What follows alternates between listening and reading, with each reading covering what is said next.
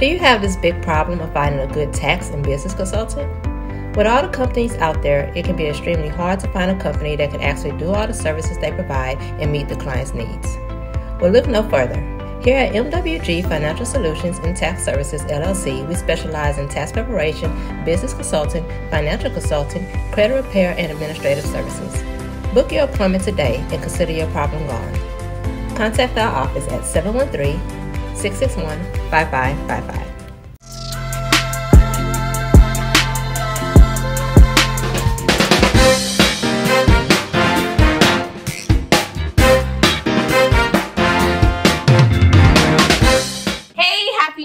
Welcome back to the Session Talk Show. I'm your host, Atia Willis, and we have a special guest host today. So let me introduce our co-hostesses. We have Tik Tok Momma. Yes. Yay. I'm Stacy B, y'all. And you know, I'm Rose. Okay, let's go ahead and get into it, okay? Right. So it's 2023. I'm still getting used to that, but there is a song that is the anthem of the year, okay? Y'all want to hear this? Yeah. Okay, let me play this, okay? Yes. Of the year of our lives.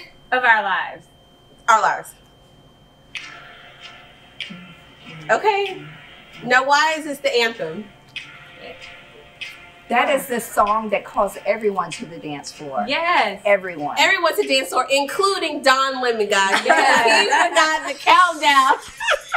So CNN was probably so confused, like, what is going on? Why is this man not counting down the new year? Don Lemon was in New Orleans and got caught up in that Creole vibe and all the bouncing and shaking and forgot about the ball dropping, baby. Yeah, you know all about those that. Beautiful women, though. Dancing with all those beautiful women, and I was thinking, Listen, it will hypnotize you down mesmerize there. and Oh yeah, it causes men to go straight because when you're in New Orleans.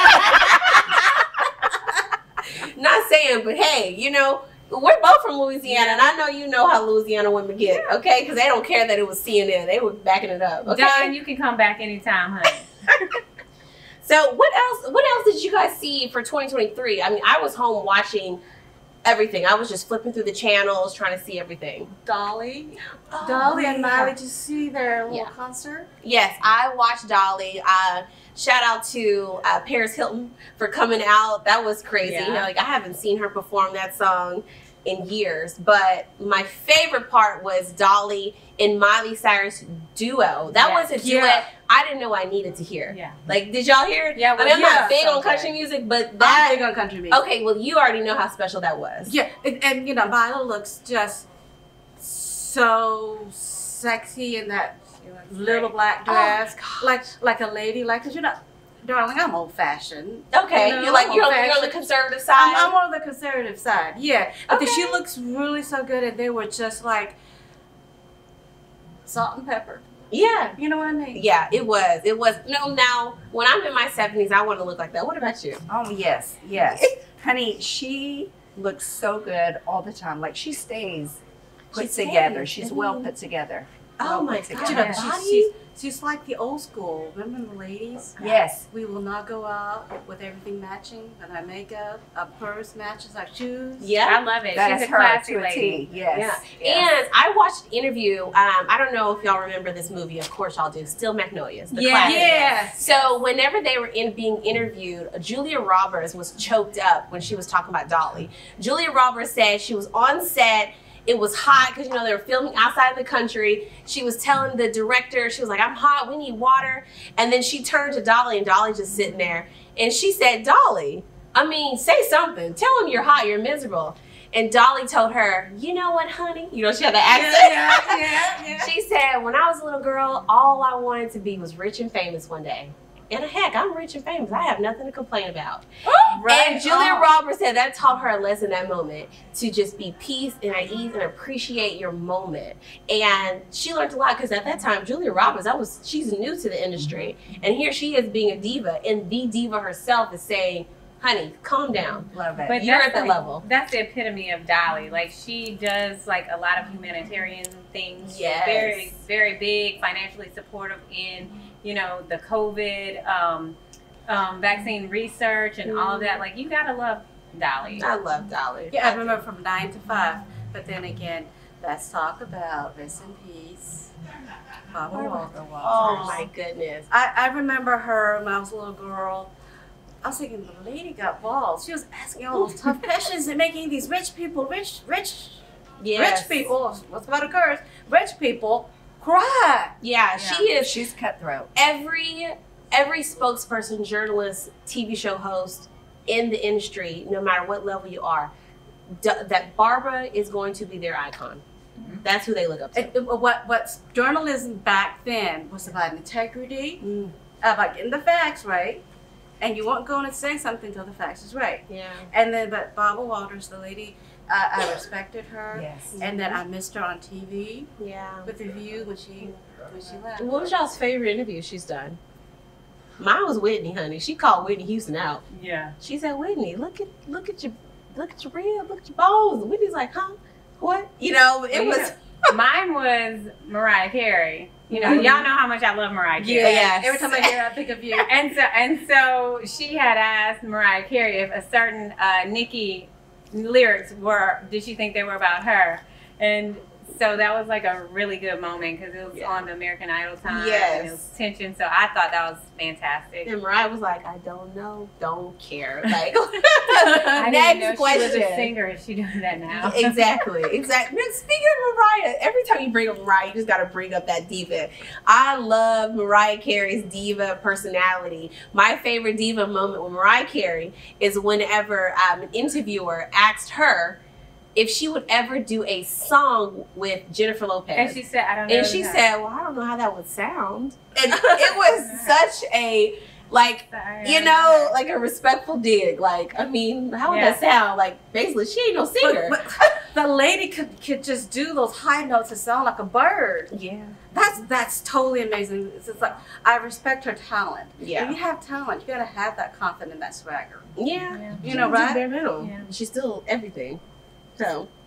She is So- Miss Christmas though. I'm not sure if you guys have heard, but we do want to send our prayers out to NFL player Damar Hamlin, who suffered cardiac arrest on the field the other night. Yeah. It was just, I saw the game. It was crazy.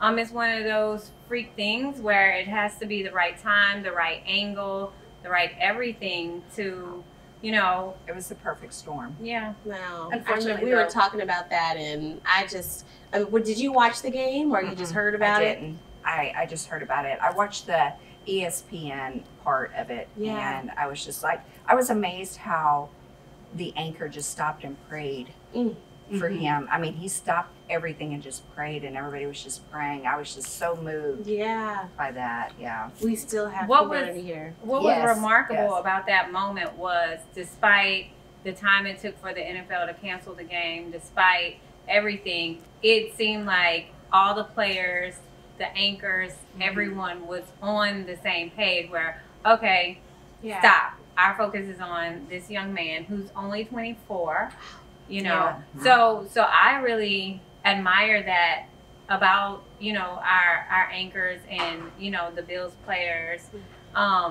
Even more so now because, like, it was a moment of humanity, and sometimes in the midst of these, when we're seeing like these superheroes, you know, we see them as superheroes. Yes. That we have a moment where we can reflect on these are men. Yeah, and that's the first time in history that a game was. Yeah, I was about to say Yes. that's never happened, right? Yeah, and that shows his fans, his family, him, that he was honored. And you know, the NFL has a lot of controversy for being known for not caring for their players with the whole concussion. I mean, we had to have a whole movie, and when Will Smith does a movie on you, that means you got to change. You know, Right. So kudos to the NFL for stopping that game and giving him that respect and that time. Our prayers goes out to him, and I guess we'll just follow up with you guys and keep you up on notice what's going on. Yeah. So. The nation prayed and we came together, and as a strong nation we came together and prayed, and that we were courageous to pray, and that we came together. And it wasn't about a cancel culture. It was about coming together to pray for a man that I'm praying that he'll make it. Yeah, me too. Speaking of prayers, we know some families go through their stuff and they need some thoughts and prayers. What are you talking about? Oh my gosh. So did you see that Romeo and Master P squashed their family beef? Thank goodness. I Right? mean, How do y'all feel about drama. that? But how do y'all feel about that? Because like I feel a way about airing family business. I don't like that. I don't like me that. neither. How long was it going on, the beef? Do y'all know? No, I didn't. It was a few I weeks. seen the memes of Romeo being Ghost from the Power's son in real life, and I was like, "Oh, is it that bad?" Because I mean, didn't he kill his dad in the series? Spoiler alert. I don't know. It's been over already. We Okay, done we seen the seen it. series. It ain't spoiled no more.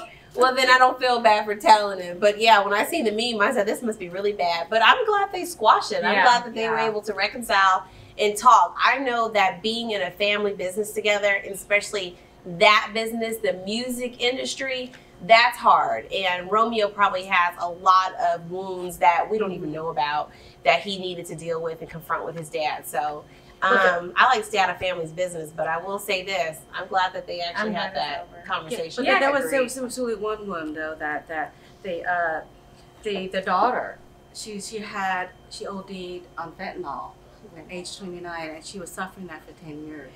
So basically, when Twitch committed suicide, he basically said, allegedly, you know, if I remembered it right, was that well, you don't seem to care about your kids and the depression and stuff like that. You don't take care of them when I take care of the house in your own house. And then I was doing just a little bit of research on it, which is that they had a hard talk, and whatever ever happened, you have to have a hard talk with each other in order to heal. You do. And where you're coming from, and I hope that they really do heal, because being father and son, we all need their love. Yeah, we do. I mean, Master P is a genius. Oh, I Romeo love is Master P. amazing. He's a genius. Like, we want to see some more snazzy things coming from the Yes. family. Like, when they work together, they produce great things. So I'm excited for them in their healing journey. yeah. Agreed. Life is just too short. Like, men knows those problems. Yeah, you do. And well, Master P is like what his name is. He is a master because he is one of the first artists to actually start a label company and represent himself and represent other artists and teach them about business and owning their own royalty. So I have a lot of respect for Master P. But I know a man of that level and who have started a business like that. He's an icon to a lot of rappers who have gone beyond rap, like Jay-Z and Kanye West, where they now are business moguls. And it all started with Master P. So I hope that they're able to fix that. I know they will. Romeo is, I mean, I knew him when I was younger because he Lil was Romeo. Lil Romeo. He was big on AAU, and my dad and my brother was big on AAU, so he used to be in a lot of AAU tournaments, and he and his dad was close from what I've seen. So yeah, my hopes for them. Speaking of close daddies, What daddy? We're gonna talk about you, Stacey. the daddy. Who? Nick Did Cannon. Oh my gosh, of course. Nick Cannon. Please tell me he is not having another baby on the way. Not that we know Okay, of. well, what's going on? Well, he just recently had his 12th child. Congratulations to Nick. I know while we were discussing New Year's, the events on New Year's, Andy Cohen, he was doing an interview with Anderson Cooper, and Nick was on there, and he asked him about a vasectomy. What did he say? And Nick said, "My body, my choice." Oh no! Wait a minute. I'm thinking that he is actually going to get a vasectomy. It's My body, my choice. It's not their business to. It's not for them to tell him what he needs to do I guess it's not with but, his body. I mean, we live in a world where there's too many fatherless children, and I understand. Like he said on Christmas that he played Santa Claus because he went all over to make sure he was with all his children. And I just think whatever happened to having a household where the father is in the home with the children, in society right now, there's so many men that are okay with having multiple houses and multiple children. It's like a Harlem. I'm sorry to say it that way. He has how many kids as how many baby mothers? Like, let's stop this trend. I think that's not fair because at least he's present in all his children's lives. There's so many kids that don't even know who their dad is. Yeah, but that's because he has money. But he has other kids looking up to him. That's just what happens whenever you are a public figure. There are going to be young men who say, he did it, why can't I? And they are not smart enough to know you don't have that money. Well, then wasn't nobody hating on the Brady Bunch. They were a blended family. The father was in the home with all the children. But Brady Bunch, I'm thinking you're at least going to say something. The Partridge Family? Which one? They got them kids. Who got them kids? They do, but they was in the house. Donald Trump. Don't talk about Donald Trump. All them kids. Shoot. Okay, well, you know what? When we get into our little hot topics, we can do this all day, okay? So I'm here with my sisters. We got a little more to talk about, but thank you for tuning in to the Session Talk Show.